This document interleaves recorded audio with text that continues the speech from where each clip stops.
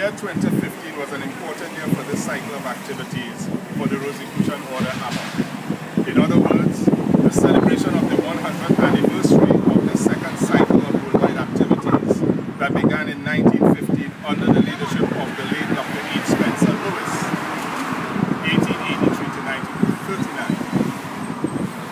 1939. It is customary for artisans and sorors that on such occasions, an assessment or review of the organization, the contribution of its pioneers, and its worldwide impact for the past 100 years would have been carefully or critically analyzed. I have stated publicly, and I'm sure I speak for most of our members, that the Rosicrucian Order AMORC, through its teachings, has changed all of our lives, mentally, physically, psychically, and spiritually. The fact that the order has been able to transform the lives of thousands worldwide and still maintain their status of being a non-sectarian organization should be applauded by all deep-thinking individuals. We must keep in mind that there are many organizations with a similar history that has been forced to close or rebrand their operations in order to survive the impact of this technological age. The American author and leadership guru John Maxwell once said, "Legacies that matter are connected with people. 100 years from now, all that will matter is the people that you connected with in such a way that you added value and meaning to their lives."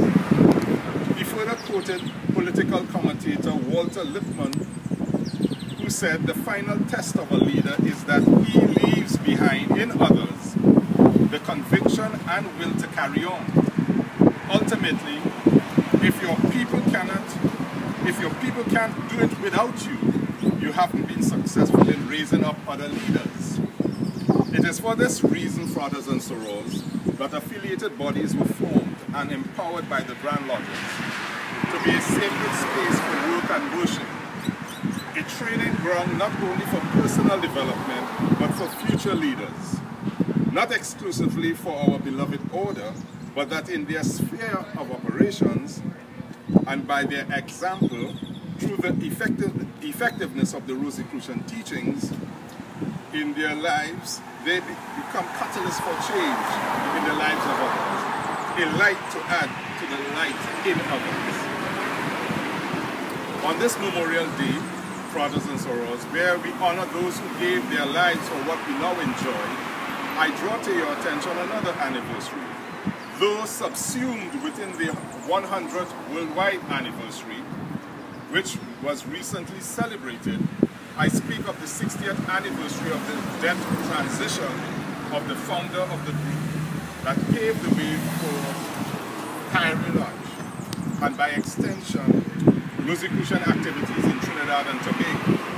And that person was the late Frater Arthur Placide, on May 31st, 1955, was laid to rest at the La Perouse Cemetery. Unfortunately, the actual date of his transition is unknown. As a mark of respect, the rose will be placed on what was once his doorstep, as you see here.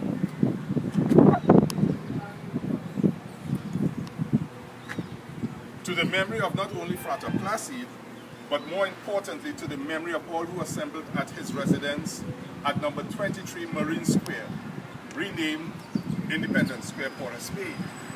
We must keep in mind that Frater Placide's home was at one time a safe haven for Rosicrucians, or for that matter, where the seed that was planted blossomed into what is today Kyrie Lodge. It was not the only place where Rosicrucians assembled in the city of Port of Spain. In fact, his home was just one of two venues, the other being located on Upper Henry Street, above what was once a garage. It may be safe to conclude that the close proximity of these two groups may have been as a result of a split from an original group. In reference to our Rosicrucian history in Trinidad, little is known about Frater Placide, and that is because those who knew him have all experienced the Great Initiation, and the church records for that period has since been removed to another location. In his letter to me after the Caribbean Conclave at the Hilton, which was hosted by the Trinidad chapter in 1990, Frater Carl Marcel, past master of our chapter and our first historian, stated he contacted Frater Placide's group in 1948. That would have been 2 years before the late Frater David Martin, who initially provided us with his recollection of events from 1950. Frater Marcel further stated that it was Frater Placide who informed him of the other Rosicrucian group operating on Upper Henry Street. In other words, Frater Marcel met an active group in 1948. We may conclude that our history began either before the Second World War or during the period of the war, which ended in 1945. The transition of Frater Placide on May 31st, 1955 meant that the group had to find a new meeting place. And that place was the old public library next to the Port of Spain Town Hall. As a province and as a chapter, they held meetings at the following places: the Oddfellows Hall on Pembroke Street and the Foresters Lodge on Phillip Street in Port of Spain. As we pay our respects to the memory of Frater Placide today, we must place his contribution in the context of an intervention for Rosicrucians in Trinidad and Tobago. In the same way that the work and leadership of Dr. H. Spencer Lewis was also an intervention for thousands around the world. It gave members who felt as though they were living in exile a sense of hope that there were others around the world who felt like they do. The need to investigate the mysteries of life that is found in man and nature. It takes a special kind of person to raise their hand, to take the initiative and lead by example.